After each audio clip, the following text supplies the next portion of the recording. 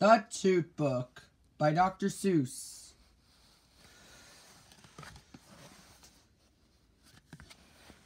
Teeth, you find them everywhere, on mountain tops and in the air. And if you care to poke around, you'll even find them underground.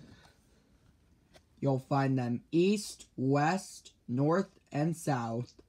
You'll find them in a lion's mouth. They come in handy when you chew, says Mr. Donald Driscoll Drew. That's why my family grew a few. Teeth come in handy when you speak, says news broadcaster Quincy Queek. Without my teeth, I'd talk like ducks, and only broadcast quacks and clucks. Clams have no teeth, says Pam the Clam. I cannot eat hot dogs or ham. No teeth at all, says Pam the Clam.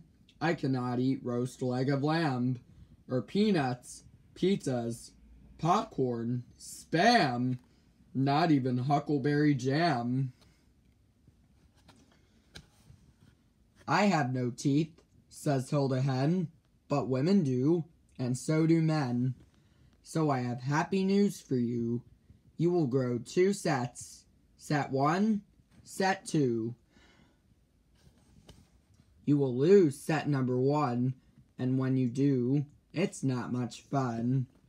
But then you'll grow set number 2, 32 teeth, and all brand new. 16 downstairs, and 16 more upstairs on the upper floor.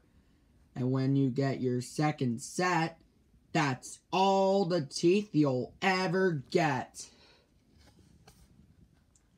So, don't chew down trees like beavers do.